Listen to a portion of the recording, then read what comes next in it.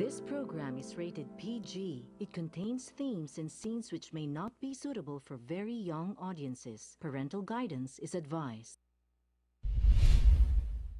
Be advised that the views and opinions of the hosts and guests do not reflect those of the station.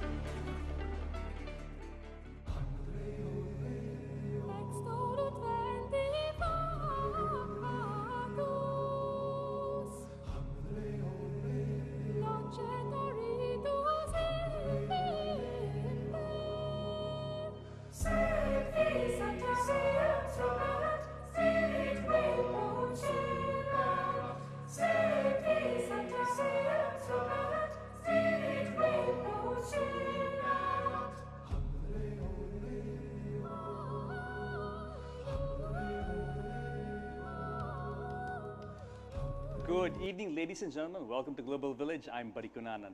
Now, you know, folks, on this show, we take you to amazing places, to meet interesting people, and we also talk about topics and issues that impact the global community.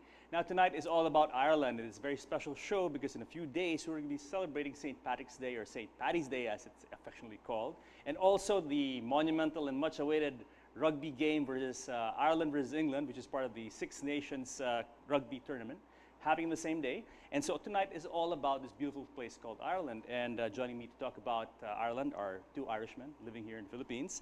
We have Michael O'Conroy, and he is the non-executive director for Talk BPO Ireland Limited. And we have, of course, someone who's been here a very long time, Brian Lane, former honorary consul of Ireland in the Philippines. So, gents, welcome to Global Village. It's a pleasure to have you here. Thank you for having us. Thank you. Nice to be here, buddy. Very nice. And you know, it's a nice show because I've always been intrigued with Ireland. I've always known it's a beautiful place, and now we have an opportunity to, promote Ireland and make Filipinos aware of your country. And it's such an auspicious date as today, a few days before St. Paddy's Day. Yes. So, guys, let's talk about your backgrounds first. Let's start with Michael. What brought you to the Philippines? Great question, buddy. We originally were in India with Talk BPO call centers, and basically things didn't work out for us. So we looked at South Africa and we looked at the Philippines, and the fact that we found the Philippines to be very friendly, welcoming. English language was fantastic for our business.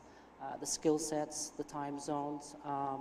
Basically, the value for money to be here was main reasons for us to consider moving here for business purposes. Yes, excellent, excellent. And Brian, you are the former honorary consul of Ireland in the Philippines, and you've been here quite a long time, I understand, huh? Forever, yes.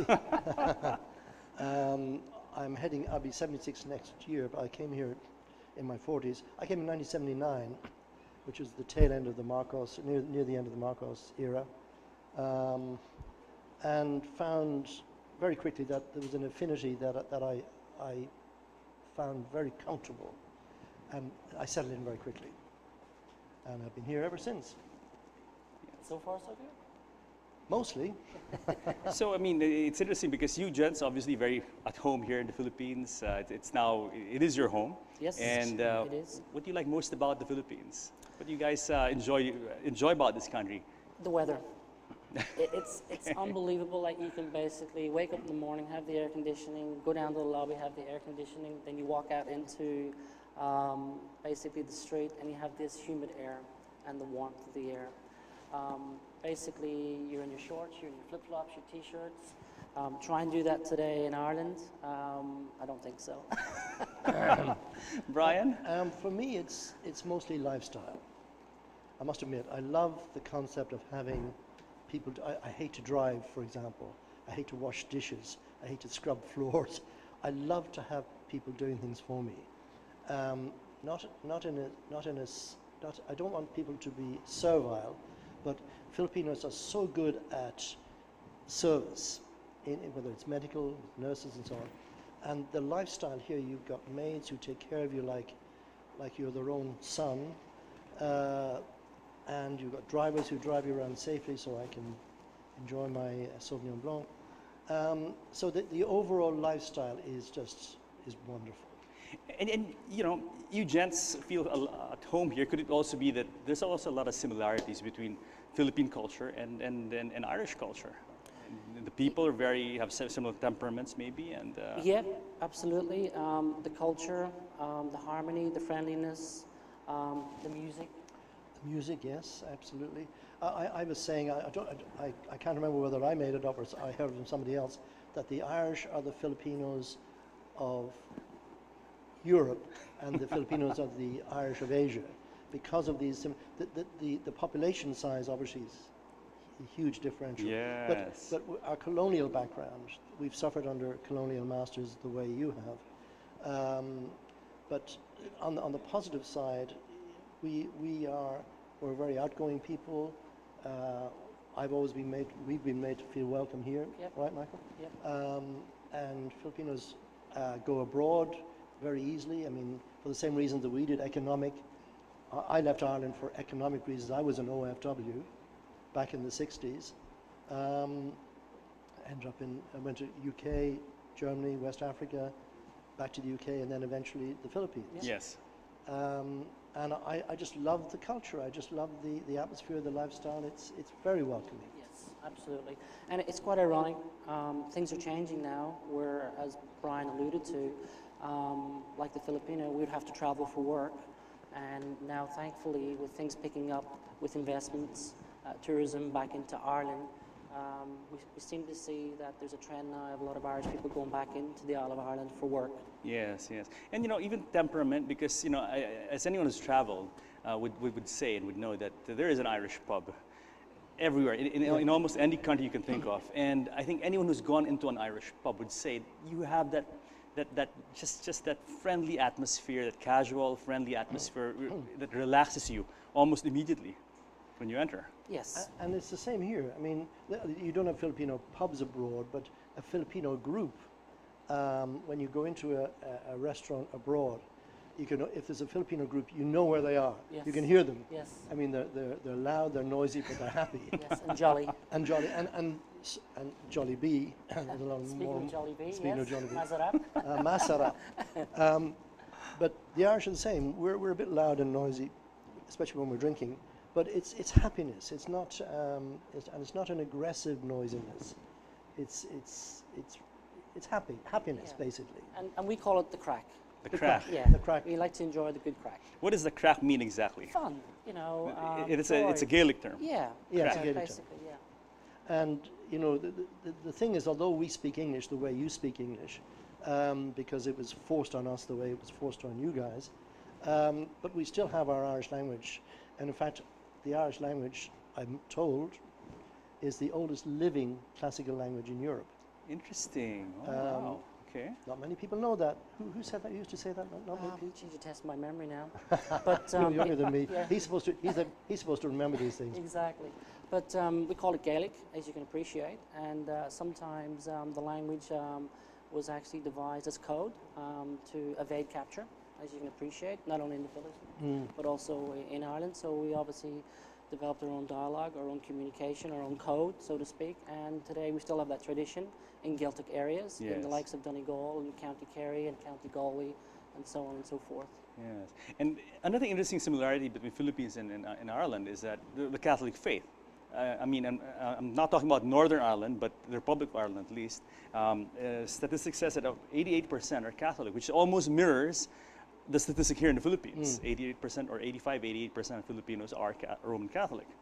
And it's interesting that how did this whole thing develop, this Catholicism of Ireland? Well, originally, as you can appreciate, you just mentioned it, St. Patrick, obviously being, you know, the patron saint of Ireland. He was a minister himself, and then obviously basically became a pope.